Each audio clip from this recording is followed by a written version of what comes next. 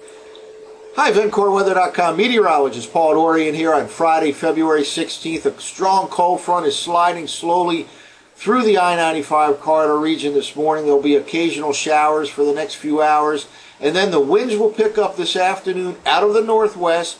Colder air will start to become more and more noticeable as we approach the latter part of the afternoon, and especially noticeable after dark tonight. Temperatures overnight will drop well down into the 20s in many parts of the D.C., Philadelphia, New York City corridor. And then low pressure will start heading our way on Saturday. It'll move from the southwest to the northeast to a position off the mid-Atlantic coastline by later tomorrow night, and it looks like there'll be a quick 6-hour period or so of pretty good snow from D.C. to Philadelphia to New York City, with several inches possible in some parts of the I-95 corridor, perhaps on the order of 2, 3, maybe even 4 inches in the northern and western suburbs of D.C., 3 to 6 inches of possibility in and around Philadelphia and New York City, all from late tomorrow afternoon, early tomorrow night into the midnight hour or so. Again, about a 6-hour period. It's a fast-moving but potent system.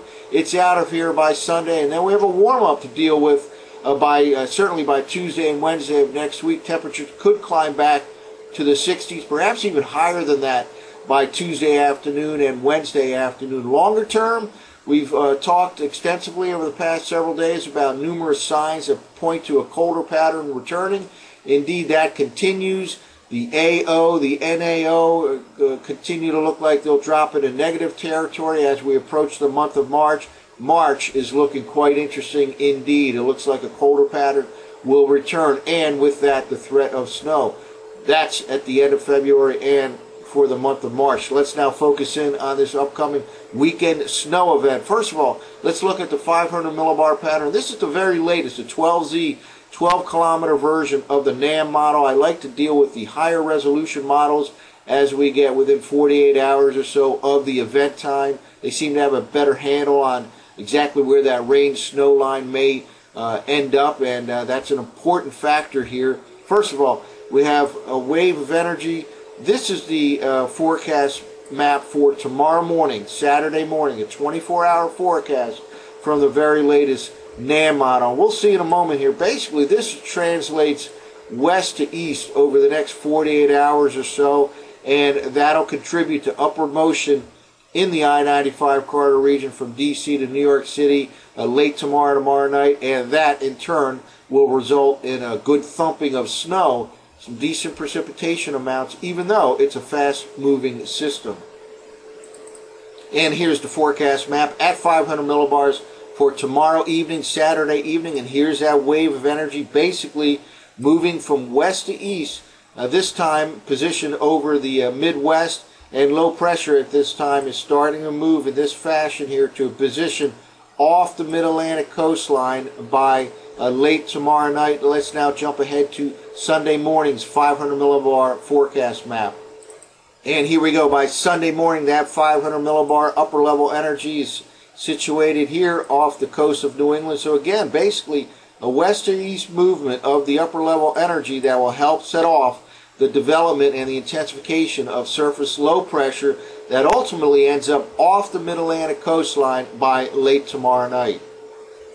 Well, let's now take a look at the surface forecast maps, again, all using the 12Z, the very latest NAM high-resolution model. These maps, by the way, from tropicaltidbits.com. This is the forecast map for early this evening, Friday evening, and then we'll jump to Saturday and walk through in hourly increments.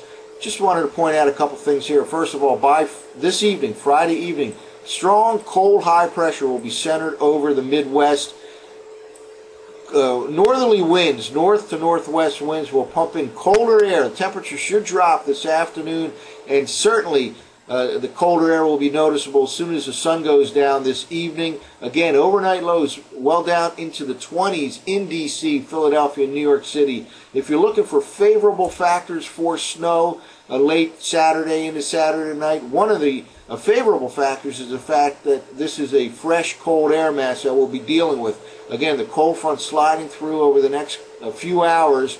Cold air, really, the brunt of the cold air mass arrives tonight, and tomorrow morning we'll wake up perhaps with some sunshine, but that'll fade quickly behind clouds.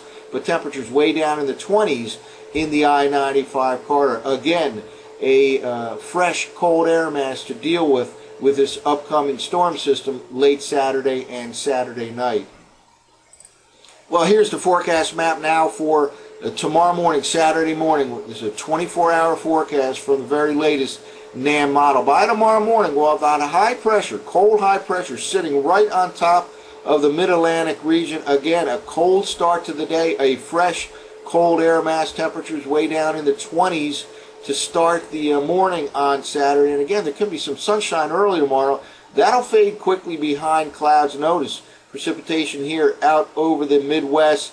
That will start moving in a northeast fashion right towards the Mid-Atlantic region. Let's now walk through in hourly increments. And here we are now walking through the morning of Saturday. That high pressure still hanging close by. Now, it moves to a position off the East Coast by later in the day, and that'll open the door for this precipitation to advance to the north and east. But it'll be cold enough that it should start as snow, even in the D.C. metro region. Let's now keep moving forward. Here we go into the latter part of the afternoon. We're talking 4, 5, 6 p.m. Snow should break out in the D.C. metro region, and then we'll move forward here. Continuation of snow just about to arrive in the southeastern part of Pennsylvania at the end of the day tomorrow, maybe 6 o'clock or so in the Philly metro region. Let's now move ahead another hour here. Notice the pinks here starting to show up in and around D.C., certainly in the southern part of the district.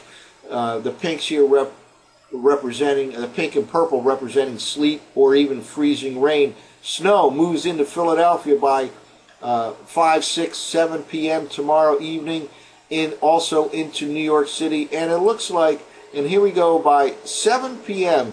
Saturday evening, snow still falling on the north side of the district, perhaps a mixture, a wintry mix from the D.C. to points south and east of there. Basically, primarily snow in Philadelphia and New York City, and this should be the trend through this storm system, primarily in the form of snow across Philadelphia and New York City. Certainly some sleet can mix in at times, maybe even some rain on the southeastern side of those two metro regions, Philly and New York City. In D.C., a lot of snow, a lot of time with all snow north and west of the district. From the district south and east, certainly a wintry mix will likely develop after the initial outburst of snow late in the day tomorrow. So in general, I'm thinking 2 to 4 inches in the northern and western suburbs of D.C., maybe a coating to 2 inches from the district itself to points south and east.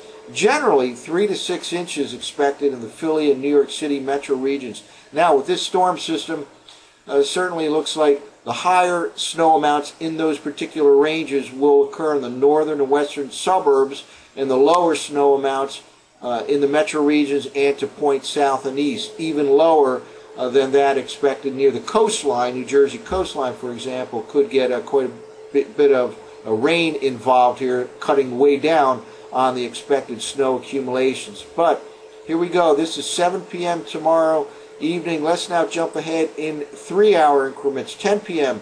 Snowing once again throughout much of the D.C. metro region, so a wintry mix could actually change back to snow. Pretty much all snow here showing up in Philadelphia and New York City, and then finally ending at this time around midnight, let's say, tomorrow night, early Sunday morning in the D.C. metro region, and just about to wind down here in Philadelphia. Now late tomorrow night, pretty much over with in the D.C., Philly, and New York City metro regions, and by the time we get to 7 a.m. on Sunday, all gone here. So basically a 6, perhaps 7 or 8 hour period of snow, perhaps a wintry mix, especially down across the D.C. metro region in the district and points south and east. Again, right now the current thinking is up to 2 to 4 inches possible in the northern and western suburbs of D.C., maybe a coating to 2 inches from D.C. itself, the district itself, and points south and east. Generally 3 to 6 inches expected in the Philly metro regions and New York City metro region, with those higher amounts in that range, the 6-inch amounts, for example, on the northern and western suburbs, and the lower amounts in the metro regions and to the immediate suburbs to the south and east of those metro regions. So a messy situation, including accumulating snow expected in the D.C., Philadelphia, New York City metro regions late tomorrow and tomorrow night. A quick mover, but a potent system, all out of here by Sunday. Then we get much milder by Tuesday and Wednesday of next week. Longer term, however, it looks like we'll have a return to a colder pattern at the end of the month of February and for the month of March. March could turn out to be quite an interesting month with colder than normal air, probably sustained colder than normal air in the northeastern part of the country, and that will certainly result in some snow threats as well, it looks like, during the month of March.